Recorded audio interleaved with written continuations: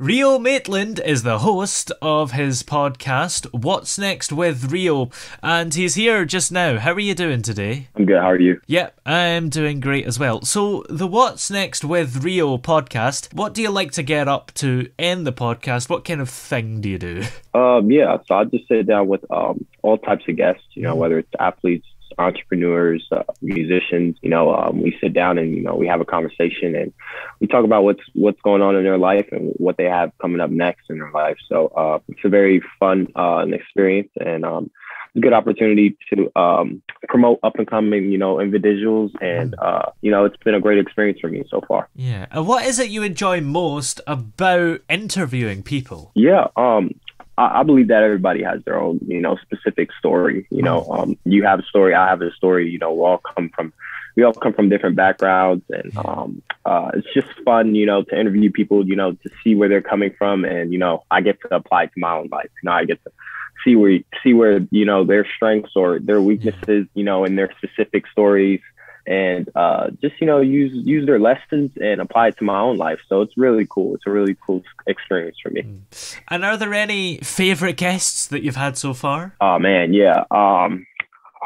It's really awesome because every guest, like I said, has their own specific story. And I would say my favorite guest so far, I would have to go with the one that's really moved me, the most.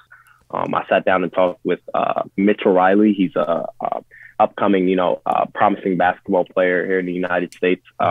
He's committed to play at the Division I next year. And a few years back, his parents passed away. And for his signing day this year, he wanted to pay tribute to his mother who passed away. And so he signed on her birthday. So I thought that was a really cool story for me. So I thought that was one of my favorite guests. There's a lot of guests that really interests me also. So I'll go with that one. Yeah, because there are so many people that have so much inspirational stories, and sometimes you don't realize how inspirational a guest is going to be before you interview them. Right, definitely. And I liked the interview that you did with yourself. Yes, yeah, that was very fun. I just came up with the idea, just kind of brainstormed and went with it. Why not interview myself? It's a great way to, sell my story, and kind of just go with that. But it was a great experience, a great opportunity for me to, let everybody know what I'm about, let everybody know what the host is about, let everybody know where I'm coming from and what I want to do and why I want to make this podcast. Yeah. And how did that work technically? Was it a technical nightmare to talk to yourself, or did you find a way to make it work? At first it was a little challenging, coming up with the idea, but once we had the idea, we kind of just went with it. Once we had the idea, it was just the little things like, I would say you have to be a really good actor, just taking different takes and stuff like that. But it was a very fun process in the long run. But I would say the most challenging part about it is probably just the editing and stuff like that. But luckily, I was being aided by, a friend of mine who edits his videos as well. So, obviously it wasn't just me who was, doing all the work. So it definitely helps when you have somebody who's, giving you aid. Yeah. And in terms of a normal podcast episode, do you have somebody else that helps with editing? No, I pretty much do everything myself. But, that doesn't mean, I want to take all the credit. There's definitely people in my circle that, helping me throughout this whole process, people that are, help me find guests and stuff like that. There's definitely a team, part of this What's Next with Rio podcast. But as far as editing and marketing and, publishing everything, I'm doing that right now by myself. But it's not just me. There's definitely people behind the scenes. Yeah. So what is your story? How did you end up making this podcast? Yeah. So I always grew up, I was always a podcast fan. Maybe it's just me because, I'm a person that, I like to, Google stuff, search stuff, ask questions. I'm very curious. I have a very, very strong curiosity. But I would say the podcast came into mind. I always wanted to make podcasts. It was just about the timing. It was about whether I wanted to do it now or a few years from now. And I thought it was perfect timing because I decided to take a podcast class while I was at university at the University of Kentucky.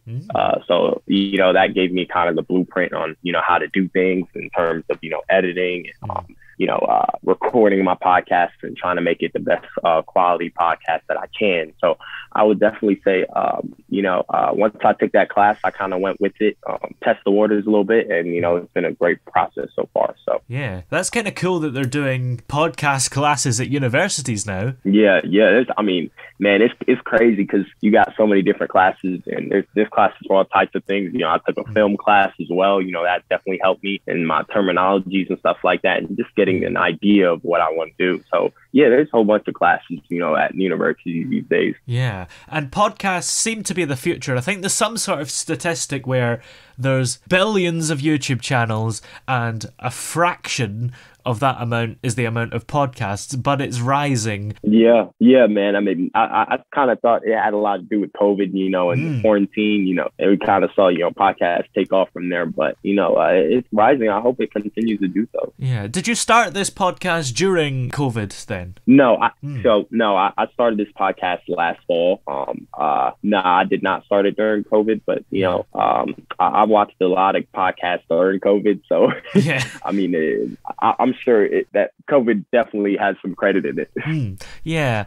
And I guess the thing is, since COVID, it's maybe been easier to find guests because I guess during lockdowns and things, people have got nothing better to do, so they might as well say yes to an interview. And also, that's a good point. They have realised that Zoom exists and there are ways to do interviews without having to meet up.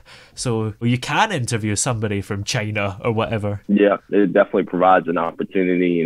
Everybody's more free, more available, to set up an interview. But yeah, that's something that, COVID-19 has, brought to the world. That's good. So yeah. If somebody declines an interview with you during COVID, that they really don't want to do the interview. Definitely. Yeah. So what's coming up for the podcast? Have you got any guests planned or people that you're thinking of asking on? Yeah, man, I've got a whole list. Me and my team, we're out, we're recruiting. I got multiple people that's out, recruiting people and asking them if they want to come on the podcast. Obviously, we just don't go for random people. We go for a specific type of people, but we have a whole list, a long list that we want to get. I would definitely say if I had, I'll tell you this. I don't want to spoil anything for any fans or anything like that. We do have some big names coming up to finish out this season. But for my season finale, we will be joined by my brother, who's a professional basketball player in Madrid, Spain. Wow. But so it's gonna be good. Lots of great content coming to everybody. But I would say just keep your eyes open. Guests are coming, left and right, athletes, entrepreneurs, all types of guests.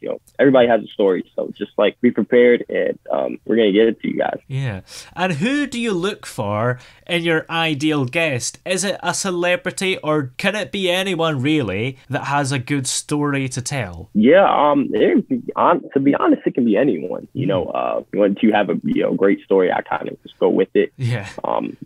Celebrities help because that my viewers want to see that. It always is intriguing to see celebrities story. I think podcast kind of does a good job of displaying people in a different way than other newscasts does, or whether it's a regular interview you see on the news. A podcast interview is a lot more in depth and more detailed, and you get to see the true personality of the individual.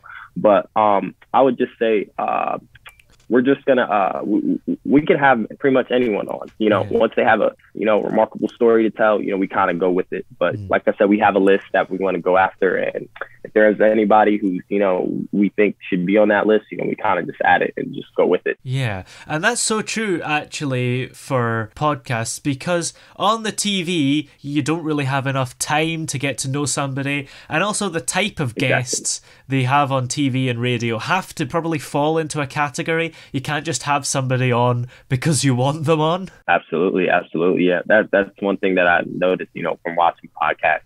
I honestly, I don't even really watch the interviews on, TV. I just watch the interviews on podcasts. You get better questions, and the guest tends to, go into more detail and, reveal things that, you might never know. So. Yeah, absolutely.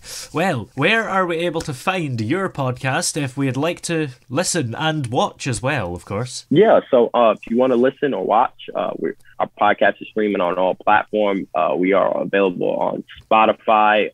We are available on Apple Podcasts as well. We are also available on YouTube channel if you want to watch the video. Lots of great content there. And, you can also follow our Instagram pages and Twitter pages and also TikTok. So we're out there. Just got to search. Yeah, great. Well, many thanks for coming on today. It's been great having you on the air. Thank you, man. I appreciate it.